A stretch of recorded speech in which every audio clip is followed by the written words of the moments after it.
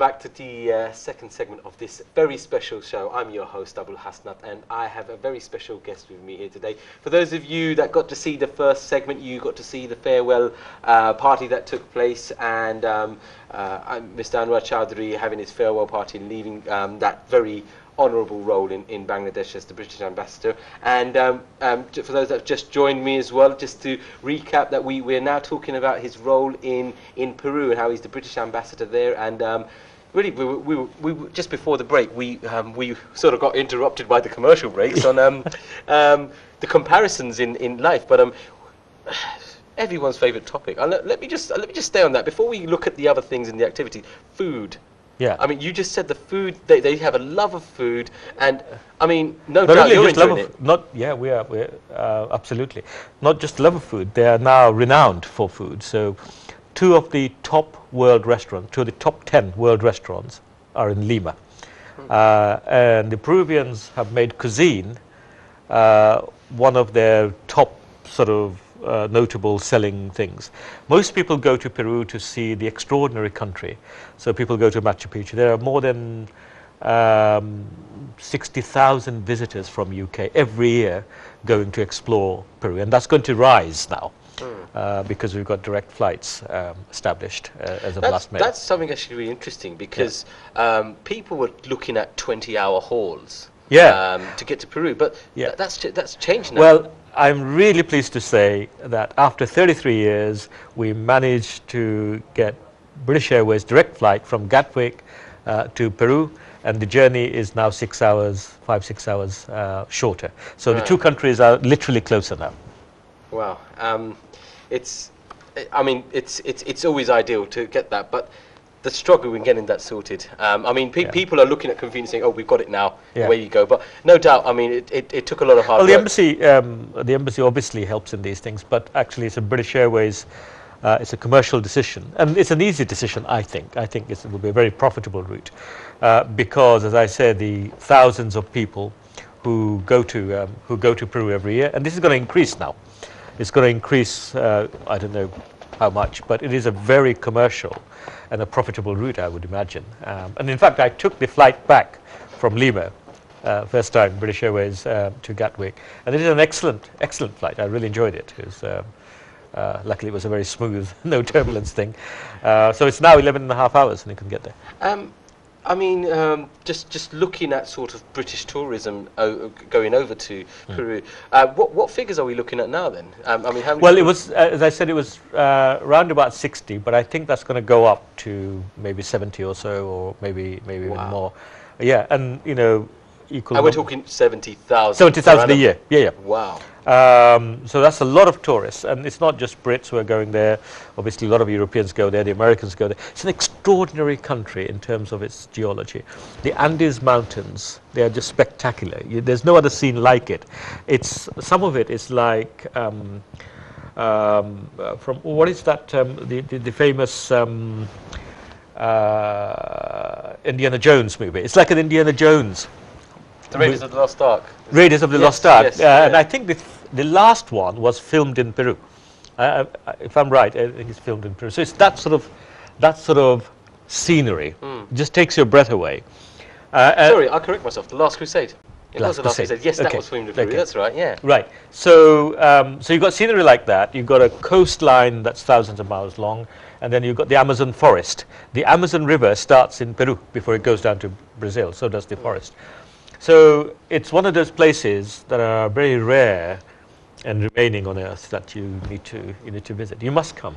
No, I mean, I'm sure. Join one of those 70,000. What I've heard of it, and I've actually, no doubt, got a little insight into it, looked it up myself, and it is phenomenal. I mean, I'm hoping we can probably share some pictures if they come up, because I really want to spend time on Mr. Choudhury today and what he's doing out there, and I really forced him to give me some pictures out there. I don't know if we're going to be able to get them up on the screen now.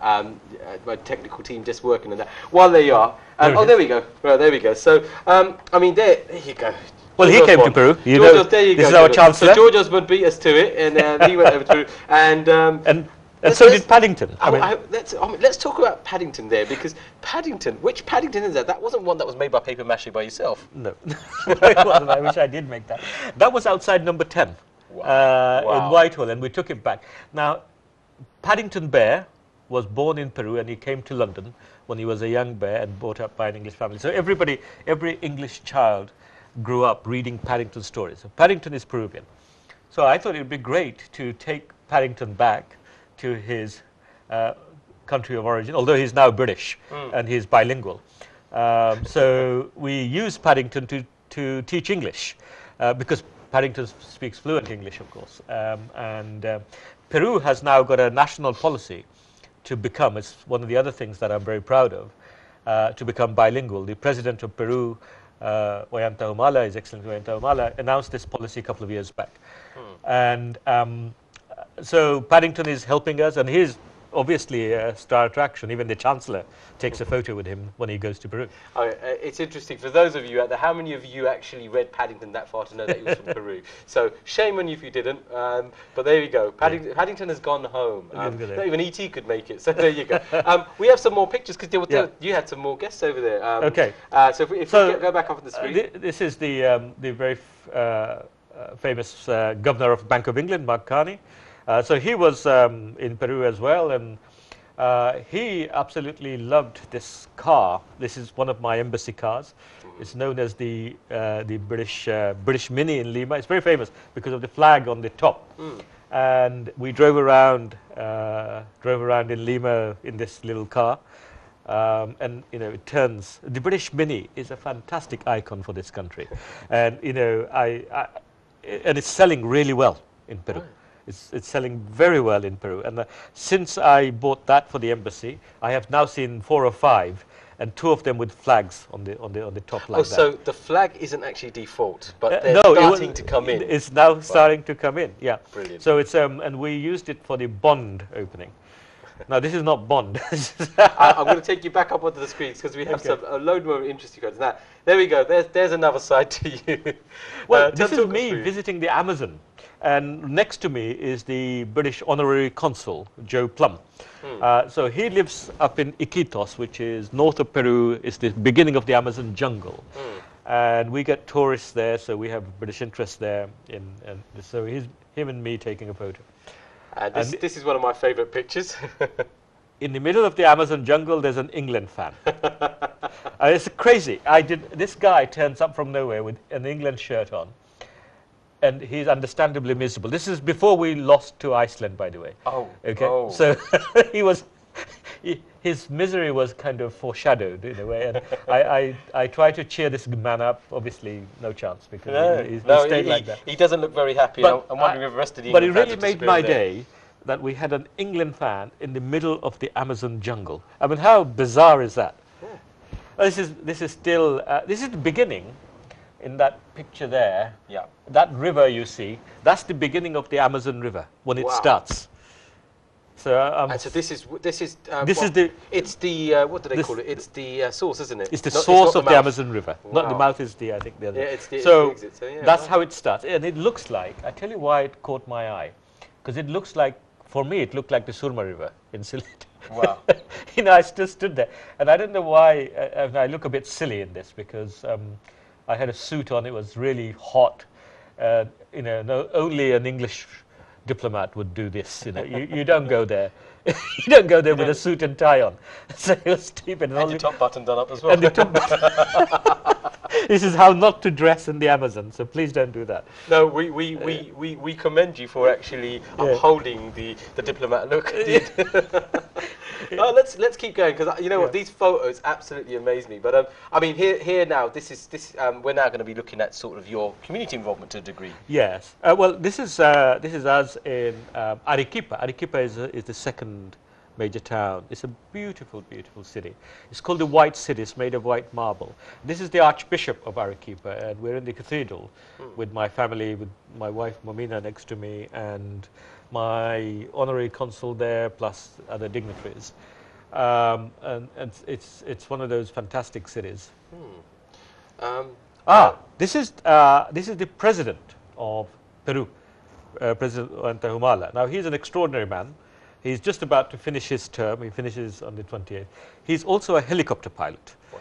So I had the privilege of him personally flying me in that helicopter because he was in the army. That's his very own helicopter. That's his own helicopter. Which he uses on a Saturday to go and get some bread and milk. Yeah. I don't know. I'll ask him.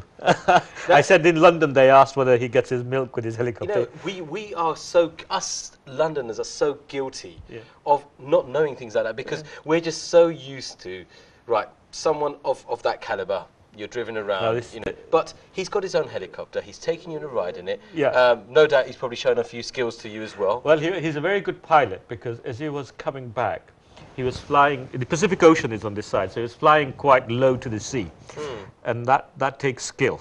Because if you want to avoid radar, you go underneath the radar beam and fly close to the terrain or the sea. So I was praying, but he's a brilliant pilot. And your sort of meeting with him led to something absolutely inspirational. Well, what we're doing in Peru, I am really excited about this. I spent my life. My first degree was in electrical engineering, and I did electrical engineering for one thing in mind. I thought if you can give people electricity, you can change their lives.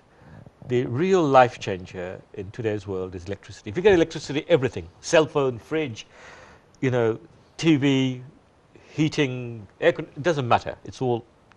So the single biggest step you can take in development is to give somebody electricity. And I've been, you know, following this solar development, and now we have a British system, solar system, and this is what the president and I went to see because we installed it in Peru, which means you can get electricity to people within 48 hours. Okay, so imagine your village in, you know, Moimansingh, Sylhet, wherever it is. You never had electricity. Within 48 hours, you can have electricity. The battery is only this big, so that becomes like your generator, because all the electricity from the solar panels gets stored there, and that will last you for 2 or 3 days, and it's getting continuously stored. And you can transport it in a lorry, so you don't need, you know, helicopters and planes, or you can put it on a plane to take it if you wish. And within 48 hours, ready to go, and all the maintenance you need is just to clean the dust.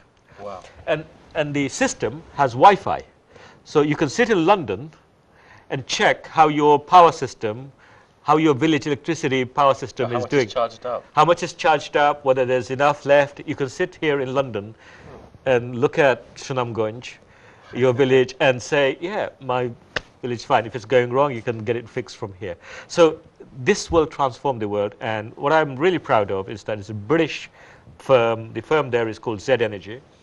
And we were promoting that in Peru, and we'll promote that throughout South America, in India, and I hope somebody will take it to Bangladesh as well. I'm no longer ambassador there, but well, no, I mean it looks could change lives.